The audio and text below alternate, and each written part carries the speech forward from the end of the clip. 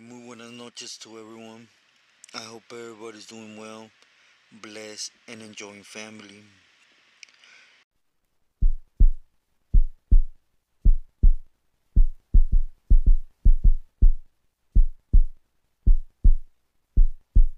And before I start off, les quiero mandar un fuerte abrazo, saludo y mis más altos respetos to everyone as thank you for, you guys' kind words, prayers. I wish I really had the words to express them to you as they make me feel, but I'm a dummy when it comes to that, but do know that from the heart, I really appreciate you guys. Okay, well, for for this time, I want to speak about a camarada. I've seen numerous times the question, what happens to a camarada or a homie when a pili falls? What ends up happening to them? And the answer could be extended real long. Sometimes there's certain camaradas that are not just loyal to one but to a couple, so they might actually pull through. But overall, Pilis are greedy, so some of them like to be exclusive. You work for him and only him. You don't take no other directions because they start getting paranoid, to be sincere.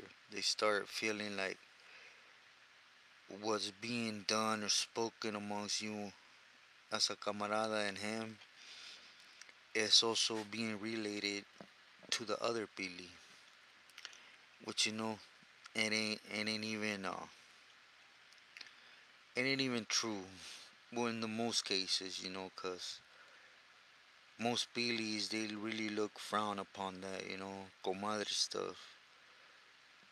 They respect you more when you know how to keep shut your mouth shut, or you're aware when they you know, try to hook you to expose of what the other senor is doing. But I thought I would give an example better than to try to put it into words. So please allow me to tell you a little bit about camarada. They call it gibsy from Arta 13 or Artesia 13. This was an older camarada. He must have had me for what, maybe 15, 20 years. I actually met him in the hole in Ironwood. But before then, I had already heard his name actually quite a couple times.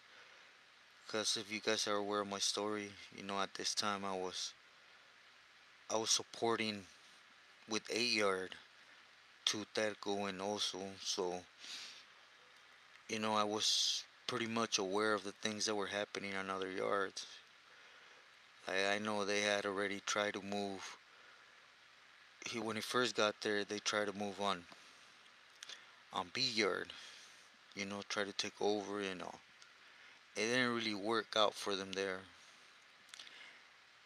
And as time went by, I ended up catching the case I got put in the hole for, which was actually his homeboy. Well, you could say that it was Guerito from Chivas. So I was back there, and while I was back there, it just the whole mesa came from C yard. You know, the vato that was piloteando todo was silent from King Cobras. Gypsy were able to get out there, put a crew together, and politic against them to the point where they removed them from the yarda, but at the same time homeboys they bucked up, so they ended up all in the hole. And at this time, Gypsy was doing everything for Boxer. It was a time where Boxer was. I really believe he had already said it in his mind that he was gonna check in, so he was trying to get as much possible so that once he felt they were gonna get him, his own brothers, he was gonna do what he did. So while he's back there in the hole, it's actually when it happened, when Boxer decided to say yes too. I remember we were back there and he had tried to take over all the yards really in Ironwood, one way or another. For example, with AR, when I was there, he actually tried a couple times, and but while we're back there, we started hearing rumors, that over there in Pelican Bay, he had taken that walk of shame, and he had already checked in. So at the end of the day, we're camaradas, so there's no point of us even discussing Pili's issue, in the whole. It was amongst them, and we understood that when we're on the yard, if it was boogie time, we were gonna boogie. It's just how it was, I took on the responsibility to support someone, and he was supporting who he felt right to support, for the reason, as he told me, it was his homeboy, which they should already, well, at least, you know I understand their homeboys, but once they reach that stage, it's well understood that they're no longer camaradas. They say it real clear. They're beyond sureños. They're on their own league. They're really downs to their neighborhood. So I think it just goes to a certain point where you can still consider someone like that a camarada, to at least to do things faithfully, blindly for him. But needless to say, he was doing it. He felt Boxer was always going to have that power because he had a lot of people and he was pushing his weight everywhere. And for years he's been doing this and nothing has happened. And but it was for a lot of reasons. Topo was there, and I remember their faction was still strong. But once they all started picking up fed times and getting moved, Topo went to Corcoran and he checked in, and it was just the writing was on the wall. Boxer was done. It's just a matter of time before they got to him. Because for a while, as I know, it was out in the open. Tecolote was calling his own homeboy out on the tier. So, anyways, dispensing, I lost track. Back to Gypsy. So we were back there. When we went out to the group yard in Ironwood, we went out side by side. For example, we had the yard on one yard, and then there was two yard. There was camaradas on one side, and then there's the little hallway where is the judas, and then there's the other yard, right? But we were still able to hold toricas amongst each other. So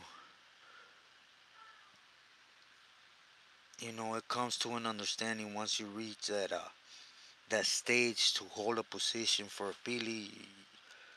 You're a camarada. So amongst camaradas, we respect each other. So anyway, we talked, and he was worried. He was worried, because he was supporting Boxer, and he didn't know if it was going to have a backslash towards him. Which the only thing that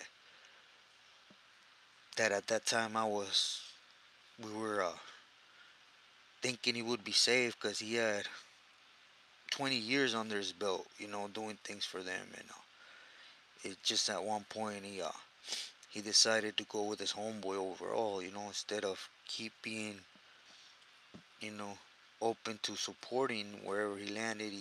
He decided to stay loyal to one person, and so he was worried. Needless to say, I remember well, he caught a case back there, and I spearheaded a cell extraction. Please forgive me. I don't recall if I already told about this cell extraction we did for Sapo from San Pedro due to homies being getting done wrong with from the Hudas. I don't want to repeat myself, so anyways, we did a cell extraction behind that, and when they go up in your cell, once they throw them shot grenades, you can't see nothing, you can't hear nothing. So the only thing we had was, get a couple socks, some soap, and wait for the door to crack. You could hear the metal, so and just come out swinging, which at almost all the time it goes bad. It's 100% of it. Like for example, when I did it, it was like I just ran out swinging, and they moved aside. The minute I think I came out that door, they started bleep bleep bleep down. Fish handcuffed me and took me out to the yard and got stomped out. But anyways, back to the story. Homeboy, when he came out swinging, he actually connected, to a CO. So we ended up doing some time back there. And I remember when I ended up going to the atrophy, once they gave me my shoe term, they had just gave him a shoe term too. But I took off to Tehachapi, and he took off to Tehachapi right after me, but he went to the A side shoe. I was on B side in 7 block. So, anyways, we keep tabs on where we're at. Because once you hit a yard, it's good to always know which camarada's been under somebody's wing, so you know which ones you're able to rely on and trust. Especially when you have, see, when you hear about a camarada working for a certain Billy, right away you start connecting him to that Billy, and you start thinking that the camarada is like the Billy. But I came to learn that that's not even the case. There's sometimes there's loyalty there, beyond that Billy Sureño thing, which this was the case. It's why he stayed loyal to Boxer, because it's his homeboy from his time, generation, everything. So, anyways, I'm sorry, I'm trying to be as clear as possible, but anyways, time came, as you guys know my story. I went to the 180, and a whole bunch of BS happened because I was meant to do something for peanut butter for Chino, and I ended up getting snatched up and back, and by that time I went first. I went to A block, so they were gonna kick out Gibsy to B yard. They had brought him from A yard shoe to the hole on B yard, wet pending kick out to the 180, and he came out with us to the concrete yard, and I wasn't under Terco no more, so there was no reason or no type of conflict amongst us. There was never conflict. It was just, I'm there. I'm gonna make the Pili be respected while I'm here, and you step on that, and you know, a soldado, I have to do what you would do in my place. It's just, it's well known amongst us. So we talked, and I think his homeboy Tecolote was pushing for him, trying to keep everything at ease. And he was feeling more calm. He was out there with us on the group yard. He did his shoot term going out to the concrete yard, so everything was looking, you know, pretty calm, and because most of the time when something's gonna happen in the group yards in the shoe, it was when it was gonna crack off. But anyway, when I went to 8 block, the 8 block, excuse me, in B yard, in the hole, that's the hole. They ended up giving me the shoe turn back and shot me back to 7 block. And I took off first, and then I heard Gypsy went to BR 180, and for a month or two, 2 3 months. I forgot how long it was. It was some issues happened. As I told my story again, I don't want to repeat myself, but I ended up catching something there, and I went to 5 block. As I went to 5 block, it was like 3 months after we had left A block. We just heard the alarm go off, and they had moved on Gypsy on the 180 in the B yard.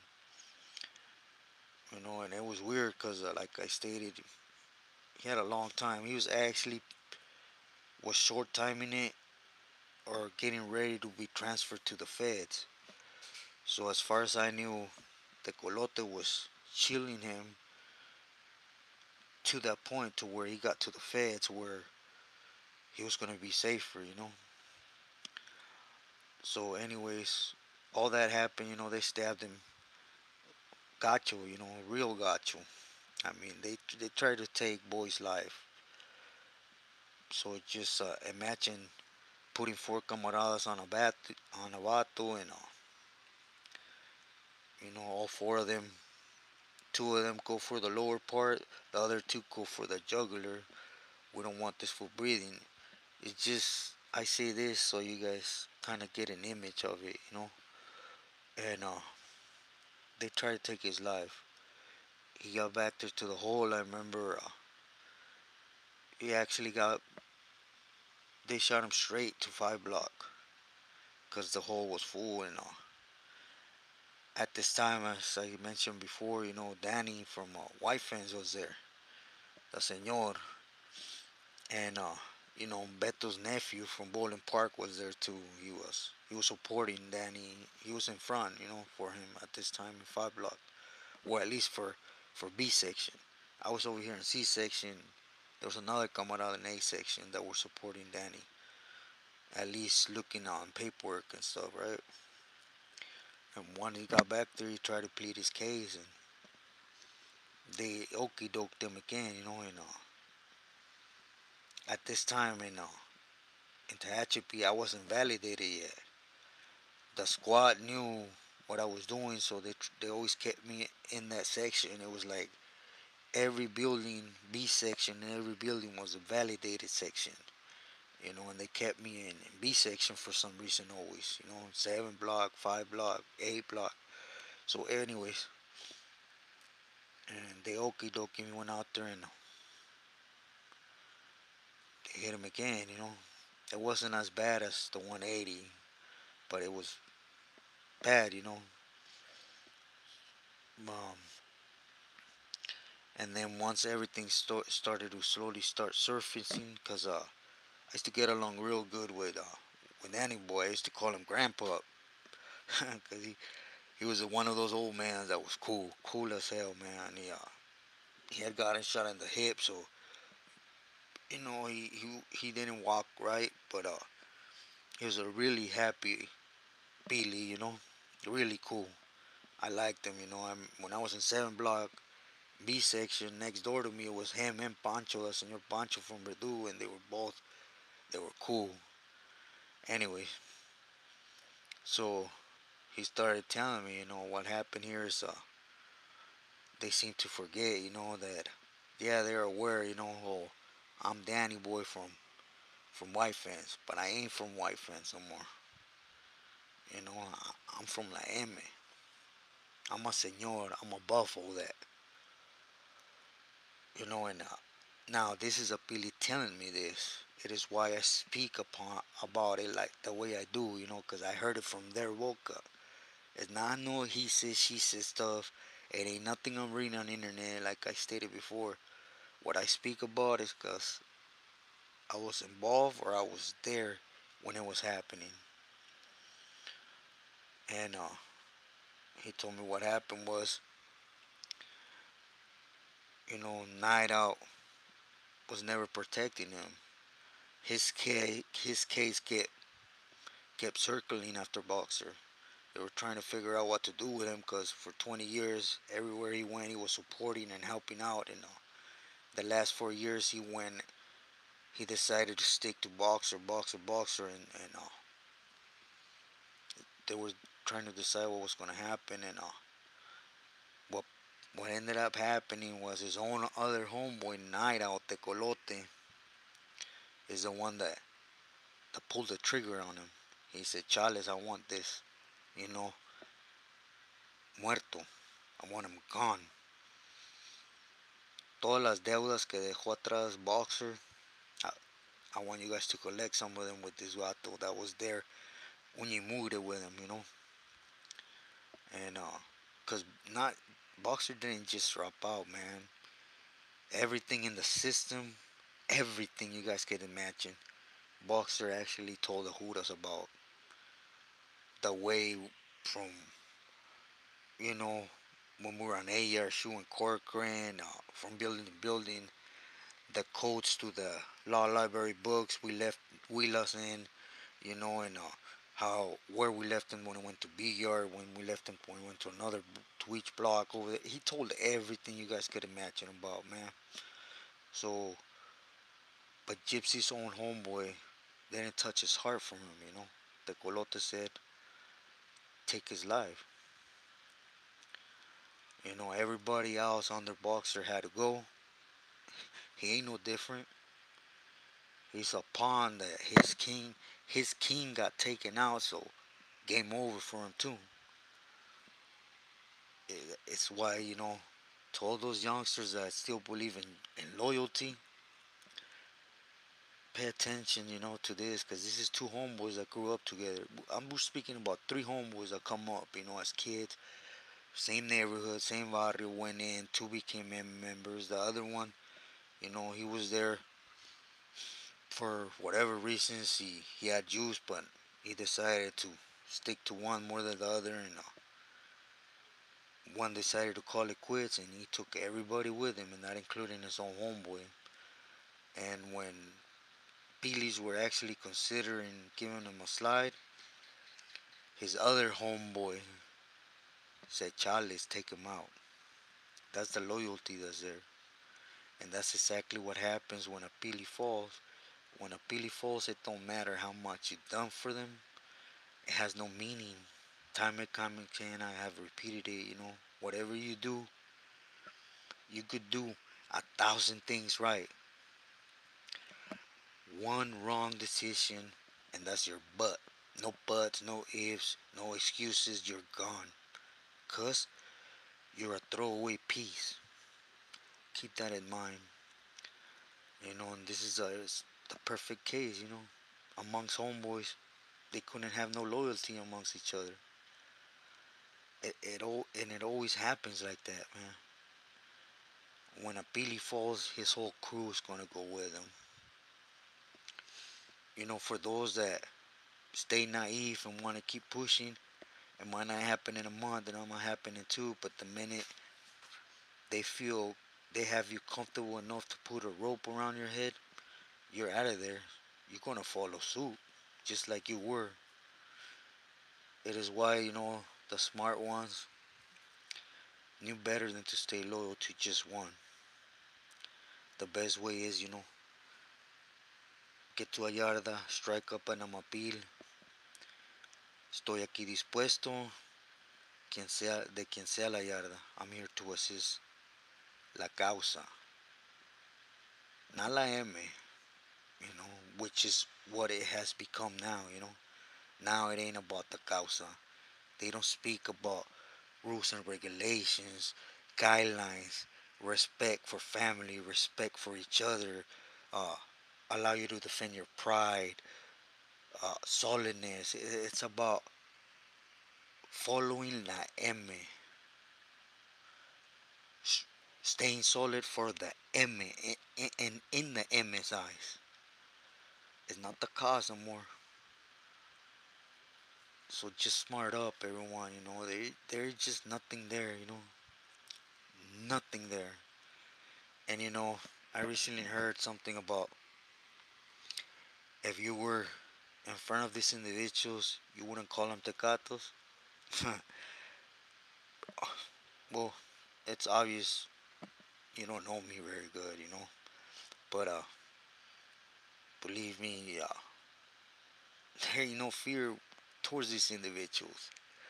Now we're speaking about these individuals though, because when these individuals are alone one on one, they're scary ass people, man.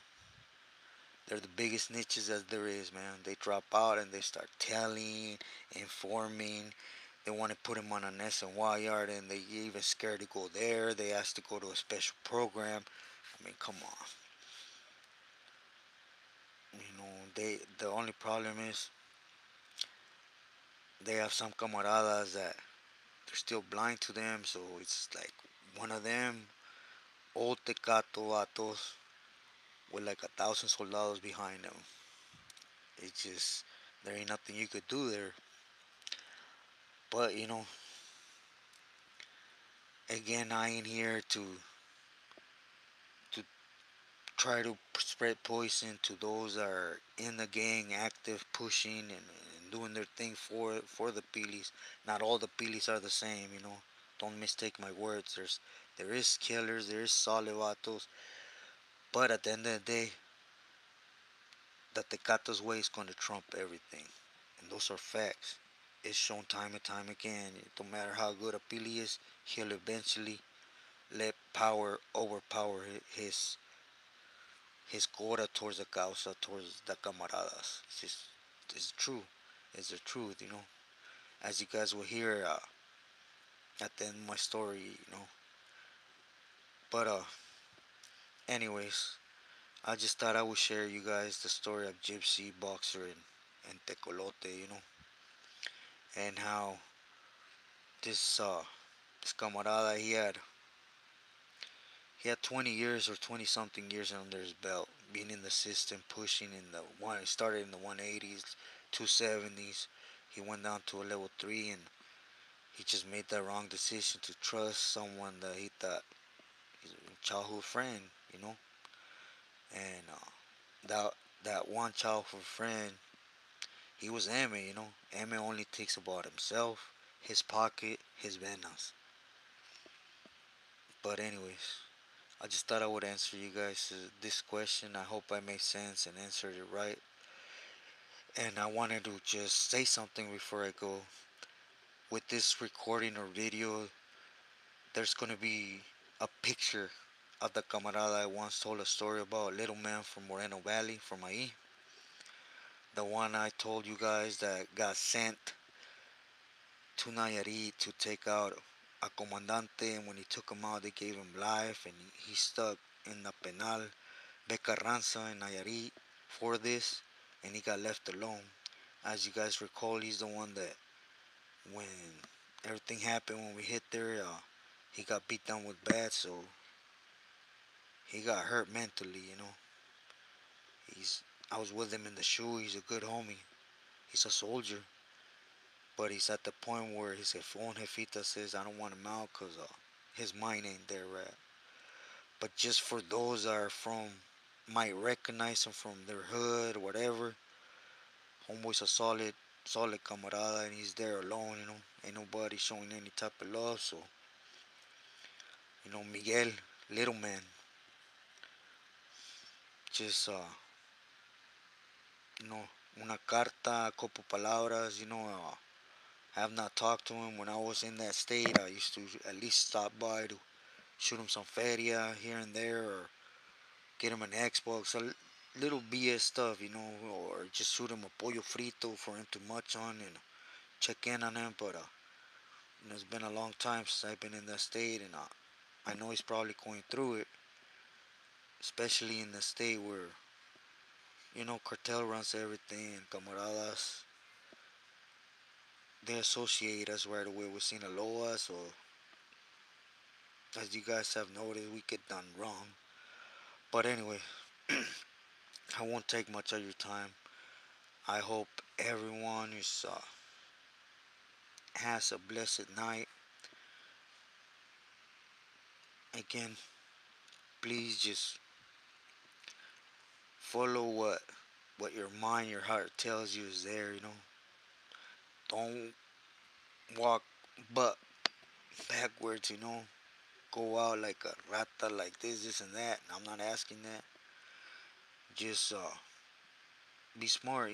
Grow up mentally to the point where you could actually see things for what they truly are, There ain't no love there, there is no loyalty. You know, I did over 25 years of it, and it wasn't meant. It wasn't worth anything. They grabbed the palo and they, where you guys know, and in the worst way, you know, but and it was a coward's way, straight up. It wasn't directed at me. It was done through a favor and against my family. And it wasn't like you guys think that I did something wrong. They went after my family. Nah, ain't nothing like that, man. It was a favor asked of me, and I try to assist with the most suitable thing. And as you guys will hear, it just they told me, "Ahí te va, cabrón, por pendejo," straight up. But with this said, I disculpen, excuse my language in any way, shape, or form, or if I went off a couple times. My apologies to everyone. Hope I didn't bore you. And again, un cordial abrazo, mis respetos. Please stay true to yourself, loyal to your loved ones. Muchas gracias y buenas noches.